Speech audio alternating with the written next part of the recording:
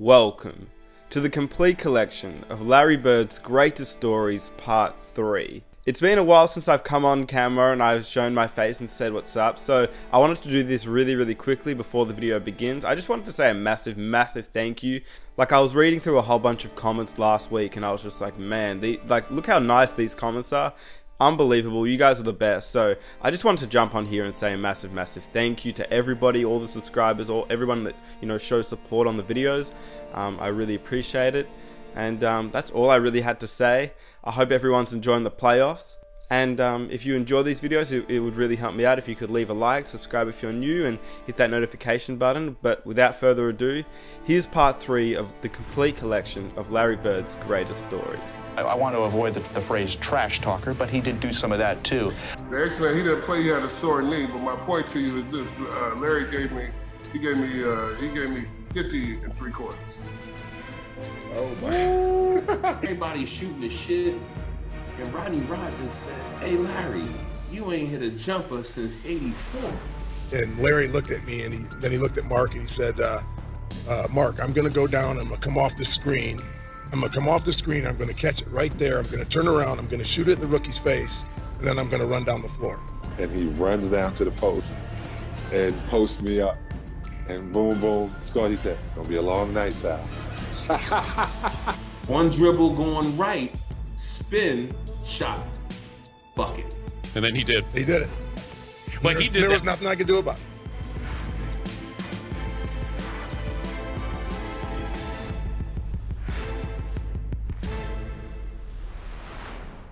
I want to avoid the phrase trash talker, but he did do some of that too. What did he say on the court when you guys were having your battles? Larry was not the one to just talk a lot of trash, but the things he would say to you would stick there. I mean, if it was just a simple Coop, I'm gonna wear you out this play, or face, or just the way he said things, it made it very hard. Face. What is he scored 2 points and He'd say, in just your say, face. in You your know, face. he didn't have to go the extra 2 words in your. He just say face, and you knew he meant business. At times, especially, I had my differences with Chuck Person, who was a very lively talk out on the floor. I think he gets you into that mode of talking a little bit more. I was going to say, you reminded me of a story when I was talking about Chuck Person, that Bird apparently was playing one-on-one and just torching him one night. I think he had 35, and as he's shooting the ball, he says to Person, I'm the best player to ever come from Indiana. "I'm the greatest player ever out of Indiana." Shoot and shot a 3-pointer in his face, all net. And he says that right to Person as he's shooting, and of course the shot goes in. One thing Larry said to me, he never did any sugar honey iced tea talking. He just kind of like played. But this one time he said, came down and I'm playing him. This is 1987. We're playing for the championship. And he goes, "Coop, I'm about to wear your ass out."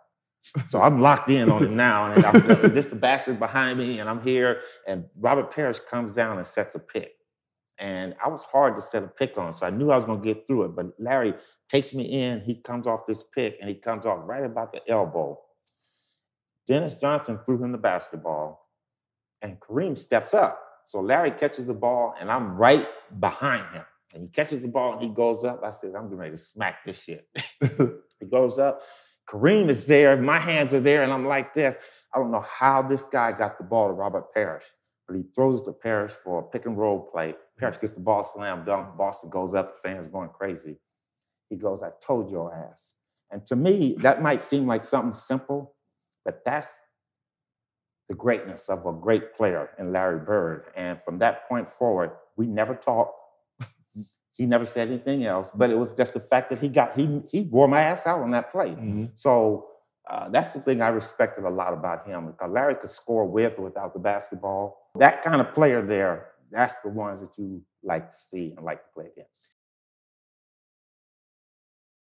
Is there any story that just that you forgot about, that you found notes for? Oh, yeah, I had little something notes like and that? stuff. So, again, Larry Bird, he could hold all these things in his head during a game. So he'd have a shooting drill at the old Boston Garden. That was a routine at the Garden, about 4:30 in the afternoon. I was an early guy. I'd set up early. The Garden would be dark. Dark garden. Come out with an equipment guy and just do the perimeter, shoot for half hour. All you heard was swishing. Be a little bit of light by that court. The equipment guy was Joe Catato. Larry'd come out. He brought him to Indiana when he went there, and loved this guy, the equipment guy. And Larry do the perimeter, and I'd be setting up in my Stone Age computer porta bubble on the sideline right next to the bench when they used to let us sit in those seats. The lowly riders had those seats next to the bench. I'd get there early, plug in my Stone Age computer right next to the bench. He'd come over, he called me Scoop. He said, Scoop, what are you working on? I'm like, I'm doing an early story. And Larry, he liked to break chops. He'd come over, and if he missed a shot during that thing, he'd say that the Bull Gang set up the rims, something wrong with the rim. Otherwise that would have gone in. And he'd come over and he'd say, what are you working on, Scoop? And I'd say, well, I'm doing an early edition newspaper story about your free throw streak. He was coming up on Calvin Murphy's 88 consecutive free throws. You were approximating the NBA record for consecutive free throws, Calvin Murphy at 88. So don't miss one tonight or I'll look bad in the paper. It's going to look stupid if they open it up tomorrow morning and you miss when I'm writing about the streak. This is how it works. Sure enough, first half, he goes to the line for two, and the foul line is lined up right where we're sitting if he looks over. He's at the line. He makes the first. He looks over and winks at me. He looks over and winks at me before he makes the second. I mean, guys don't do that today. But he was always thinking about these things. It's like paying off a bet in the middle of a game. He was doing two things at once. First made it to the NBA, who was the first person to bust your ass? Man, I'm going to keep this real with y'all, man. My ass got busted real early, man. I came into the league, man. I was 19. You know how some of them vets, man, they play you to the T, man. I got played down in Boston one night. We was playing Boston Celtics. So the great Larry Bird, I didn't really know much about it. I'm from Indiana. Larry's from Indiana. I knew about the history of Larry, but I didn't realize how he really got down. When we got to Boston that morning, I knew something wasn't right. I saw an X-Man. He was limping around the court a little bit like he was sore. I figured he'd be all right, Xavier McDaniel. I figured he'd be all right by the time. I go to the game on the early bus. I get there. They come out on the court. They say, hey, Sean, you starting tonight against Larry. And I was like, well, damn. I'm all for it, though, So he gave me 50 3/4. Oh my! He was hitting everything, and he talked to me the whole entire game. What did he say? Well, first of all, he asked me at the jump ball. He said, "You the cat that broke all my records in high school, right?" And I was like, "Yeah, that's me." He said, "I got something for you tonight." So every shot he was calling. At the defensive end, he would tell me, he'd be like, when I get down to the other end, I'm going to pump fake you, get a hand one on you, look at you, go off the glass. That's how cold Larry Bird was. And that's the legend. Like, people say that he was one of the dirtiest trash talkers, one of the best trash talkers. Like the one game he played and told dude, I'm shoot all left-hand buckets on you. So he really talked like that. Larry told all of us and the media, he said, tomorrow night's the last game of the trip. I'm going to play this one left-handed. I remember because I was there, and it was at a time when, McHale was still coming off the bench, and so he scored the first 8 points of the game left-handed, and Jerome Kersey was guarding him at the time, and I remember this because we had a great trash-talking team. I mean, we had M.L. Carr, we had McHale, we had Bird, we had Ainge was a yacker. I mean, we had guys with great creativity with that, and I'll never forget it. McHale yells out, "Hey, Jerome, wait till you start shooting right-handed."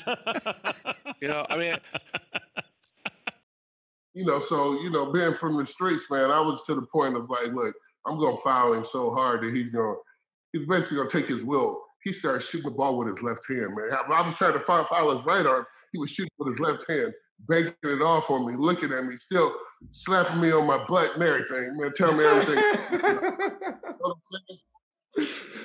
Now, see, that's something that he didn't hit you. He didn't hit you on the butt. Now I got to fight you.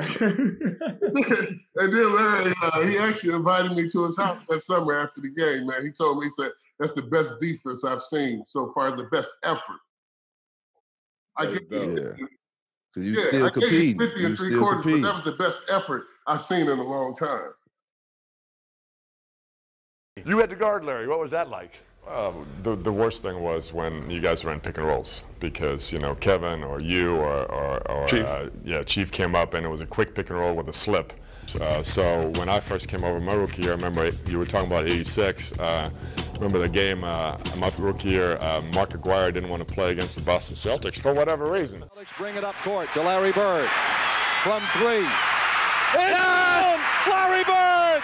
A three-point shot with 4 seconds to go, and the Celtics lead by 1. Could have been called birditis. Yeah, pretty much. So I was, I think, at that point, the third small forward, and Larry gave us 50. Try again, he's short, and Larry Bird, an enviable pass right there. Easting finally misses, but Bird does the long arms. Bird gets a three points and three-point field goal shooters. His left. Larry Bird. And to go. Ellis goes. Larry Bird with the left hand. Bird, three-pointer. Count it. Game for Boston. Larry Bird only needs 5-4 with 12 seconds. Bird, three-pointer. Count it. Oh, boy. Next year, for whatever reason, somebody else didn't play again. And I was starting, and I go, okay, do you want Bird or McHale? Oh, great choice. And I was going, isn't Walton starting?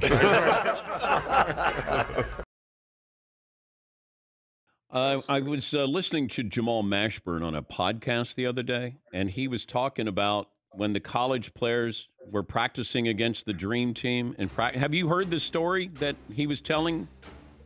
No. To play against the Dream Team. This was the legendary game where the college guys came in and Chuck Daly let y'all tear their ass up, and as soon as y'all started getting back, he ended it, right? Chuck Daly had scheduled a scrimmage against a select group of college players. So yeah, so funny. So when we got an invitation, it was 8 of us. It was myself, Bobby Hurley, Allen Houston, Chris Webber, Rodney Rogers, Eric Montrose. Shout out Rodney Rogers, man. Shout out OG. Yeah. And Grant Hill was on that squad. I think it's gonna be a good matchup, you know. There's no advantage on either side. For the college players, it was a chance to see how they'd match up against the world's best. So we get to La Jolla, San Diego, and we check into the Marriott. We go up to our floor, and we're walking in the corridor, and we see this tall white guy coming down the hall. And I'm like, damn, that looked like Larry Bird. So Larry Bird coming down the hallway, me and Chris Webber, and Larry Bird, you don't realize how big Larry Bird is until you stand up close to Larry Bird. Exactly, as a kid. Larry Bird, legit 6'10". Nah, real talk. When I first stood up against him when he was coaching the pace, I was like, damn. So he walked by us and he says, y'all those college guys? And we was like, yeah, we the college guys. And then he said, get some sleep, young fellas.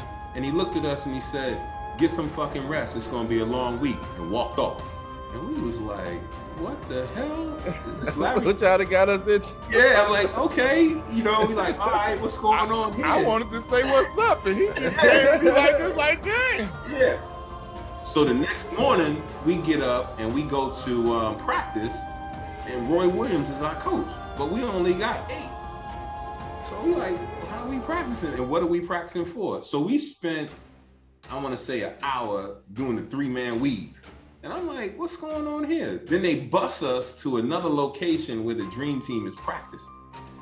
And these about 400 people standing outside waiting for the Dream Team to come out. They take us up to a top floor, and the Dream Team is practicing. They're finishing up their practice.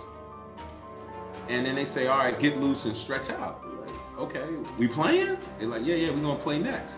So we get out the gates, like the first 15 minutes, we kicking their ass. we running them all out. Bobby Hurley in the lane, killing John Stockton.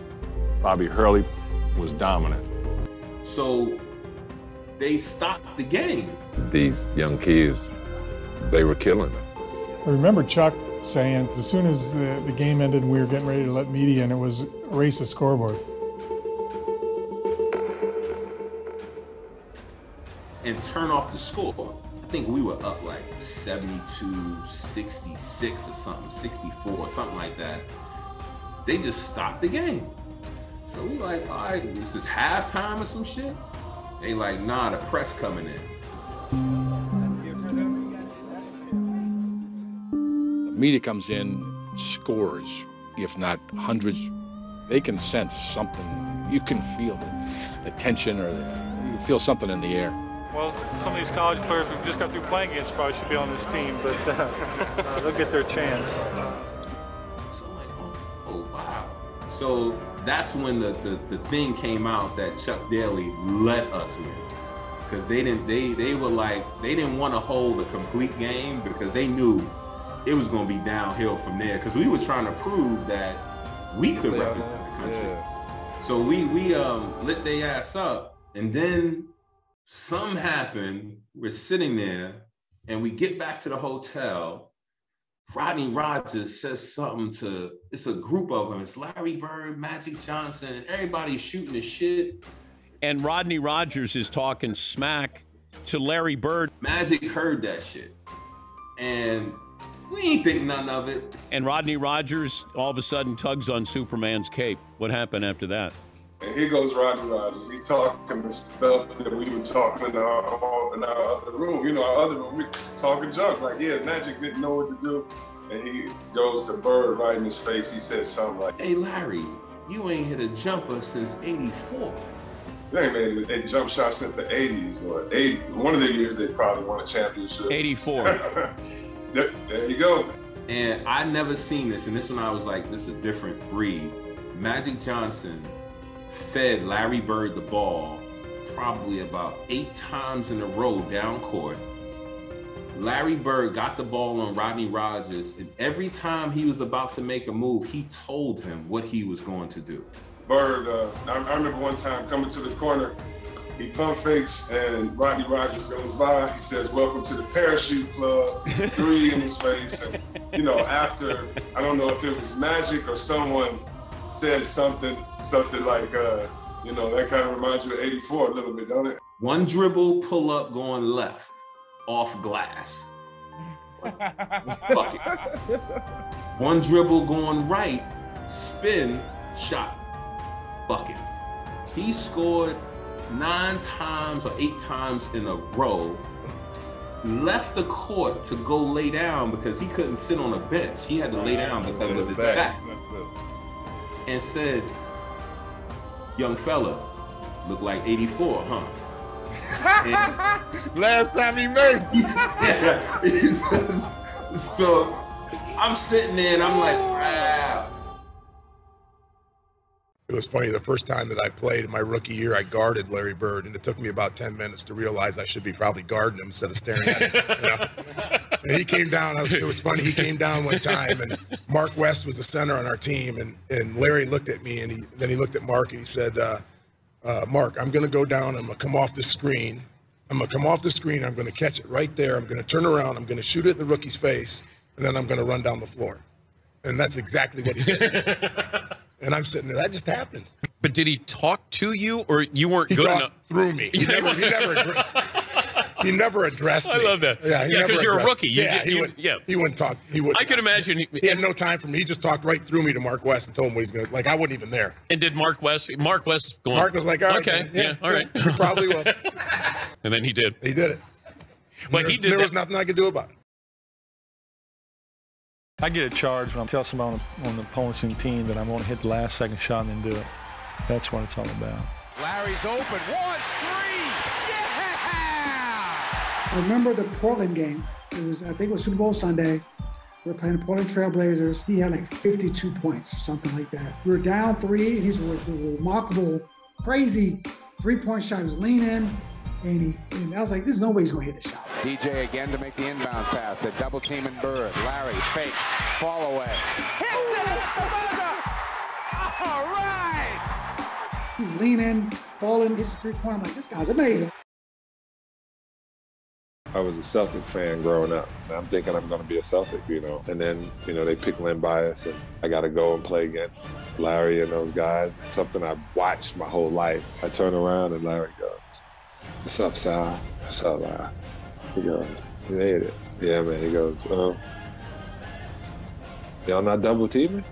I said, "Nah, just me on you." He goes, "For real?" I go, "Yeah." He goes, yo, mouse in the house. And he runs down to the post and posts me up. And boom, boom, score. He said, "It's going to be a long night, Sal." And Larry with a long jump shot. You mentioned, you talked about Larry Bird, and there was that one moment where I'm not sure if Isaiah lost his mind or it was just the truth. And Dennis Rodman said, Larry Bird's just another white boy. He's a good player, but he's it's basically because he's white. I think it was 86, 87. So we were playing Boston Celtics in the Eastern Conference Finals. So they gave me the task of guarding Larry Bird. So guarding Larry Bird, I'm like this 25-year-old rookie in the league. They said, Dennis, you have to guard him. And I'm like, and you know what I'm saying, guard him.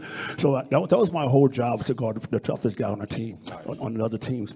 So, so I'm guarding him. And every time I turn my head, he's over there in the three-point line. He said, I'm over here, Rook. I'm like, I got to go out there and run out there like a dumbass. Let's go out there, try to contest him. He'll hit the three. I'm like, okay, that's this.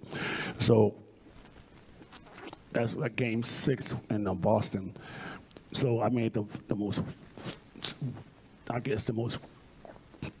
wrong decision that as a person can make.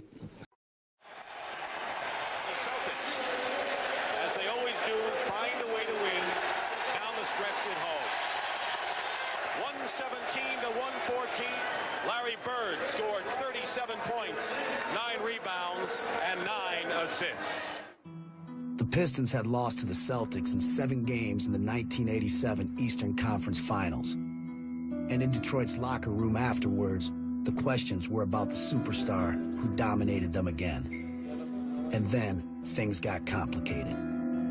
It starts because an unsophisticated Dennis Rodman is asked about Larry Bird, and let's be real. It's probably the first time in Dennis Rodman's life that a white guy tuned him up on the basketball court. Dennis Rodman just went to Larry Bird University. Larry Bird was the god in the NBA. He's like the great white hope. At that time, I didn't know any better because I'm so used to being in the projects back then. So after the game, I said, that's my question. How do you think? What do you think about Larry Bird? And I said, if Larry Bird was a black guy, he just would be a regular old basketball player. And I didn't realize what I said, The funny thing about it is just the fact that, Rodman was in his feelings. At that time, Worm was in his feelings. It was after a game. And, Isaiah took the heat on it. Yeah. And that's the thing about being a captain of your team. You're going to take the heat. You're going to make sure that you protect your players. I know what I was saying because I was so young and stupid. I said if he was black, he'd be just an average basketball player. Yeah, you got a lot of flack for that. Yeah. Oh, yeah. You got a lot of flack. Yeah. Like it was yesterday. I'm just saying that's actually what I said back then. Someone ran over with that comment and asked Isaiah Thomas, your teammate said something. Do you agree with it? And Isaiah did a great job of protecting him. It wasn't the fact that it was any disrespect to Larry Bird and his ability. It was just the fact that, he's a player. We didn't want to look at color. So the thing is, he's a good player. Remember, you said here's the great white hope. But it was just the fact that when you look at it, I was like, that motherfucker bad as hell. Like, he white, he can play. And it was more like, I'm in Boston, but I'm in Boston. And Boston. But what's so cool about our team, though, that Isaiah came to my defense. He took all that heat from me. He said, Dennis, just get in your car and drive back to Oklahoma. A very, very good basketball player. I think he's an exceptional talent. But I'd have to agree with Rodman. If he was black, he'd be just another good guy.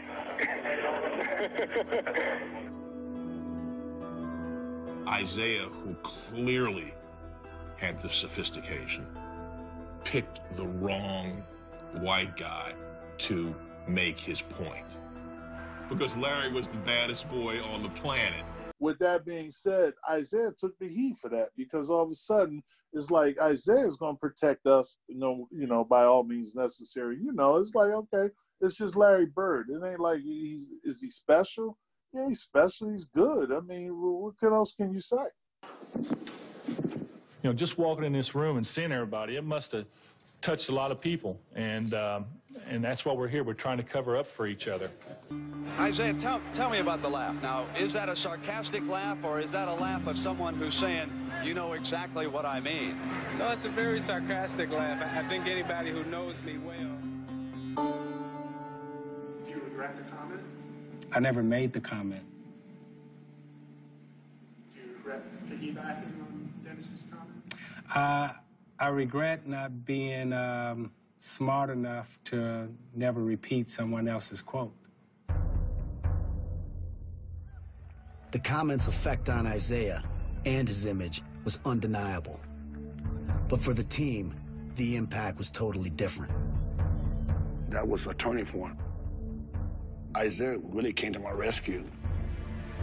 That right there was a telling moment for me and for the team, that we'll do anything for each other. But those times were different then. Those times were different. It's a different era these days. But my career that's escalated from that point on. Wow. From that point on, I learned. And the more I learned, the more I respect everything in life. Let's talk about Larry the Legend. Uh-oh. The resume is long, yeah, but he's really known for two things mostly: shooting and talking trash on the court. Yeah. Which one bothered you the most? His shooting. I mean, his shot was just so perfect, you know, and not only was it perfect, you know, my mother-in-law nicknamed his jump shot Silent Death because when he shot it, the ball just rolled in the air, and it was almost like it was playing a song, the way it was just moving in the air, and then it would just swish through. I mean, his shot was just so, and he was just, you know, as a competitor, I mean, he was a killer. I mean, just a straight killer. And, you know, again, you've heard me mention and talk about the Celtics a lot. They taught us a lot of great lessons. You know, he definitely talked a lot of trash, but at the same time, he was backing it up. And during that period of time, you know, all of us in the summer, I don't know if there was an NBA player who didn't try to shoot or imitate Larry Bird's shot in some way, shape, or form because it was so pretty and it was just so, he was great. You've told me a story about calling Larry the day after a championship, the day after, and what was he doing? Well, for me, it was a unique experience. First of all, play with him, but after we won in '84, we went out, you know, go after the game, you go eat dinner and do things like, you know, people do. But we get ready, so I called Larry the next day, and I called over and asked Dinah, I said, Dinah, where's Larry? The very next day after we won in '84, ladies and gentlemen, Larry Bird is out running, trying to get the championship, the next NBA championship. That's the kind of dedication that Larry Bird had.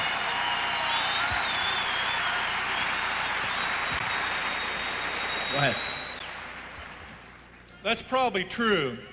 But I probably felt so bad when I got up, I had to do something to start feeling better.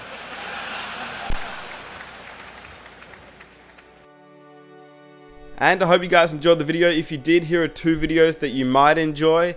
Go check it out if you enjoyed this video, and I'll catch you guys in the next one. Peace.